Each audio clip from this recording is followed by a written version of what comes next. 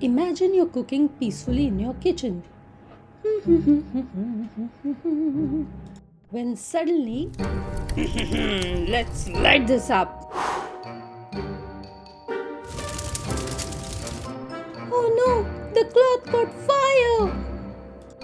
Don't worry, ma'am, I'm here to save the day. Quiz time! What does fire need to burn? Heat, oxygen, fuel, or all three? You guessed it right, all three. Fire needs three things: fuel, heat, and oxygen. Remove just one and it dies. Water first absorbs heat, cooling things down. Then it turns to steam, which pushes oxygen away. No heat, no oxygen, no fire. But water doesn't work on every fire like oil or electrical fires.